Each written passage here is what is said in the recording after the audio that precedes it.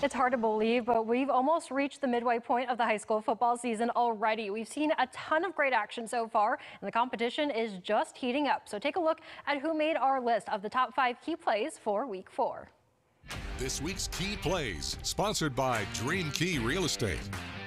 We're starting off tonight in Tennessee as Fayetteville hosted Moore County. Aljara Johnson takes the handoff and isn't letting anyone stop him from crossing the goal line. Great effort on that short run by Johnson as the Tigers stay undefeated. Number 4 is from our Jacks game of the week. West Morgan hosting Rogers. Handoff goes to Jalen Fletcher. He's got 2 defenders coming at him, but he makes them both miss, and they run into each other as Fletcher is off the rest of the way into the end zone. The Rebels win this battle of undefeated teams.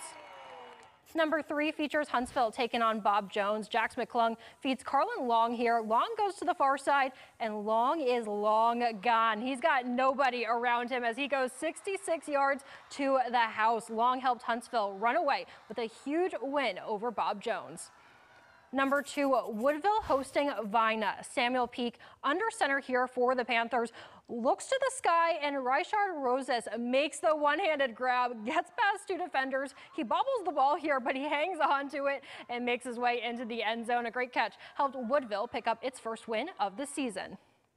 And our top play of the week takes us to Bill Washington Stadium. Opening kickoff here, so I think you might know where this one's headed. Judson Collins catches it from Madison Academy. He takes it and is easily off to the races. No one is catching him as he makes the 80-yard house call on the opening kickoff. That's one way to set the tone as the Mustangs win big.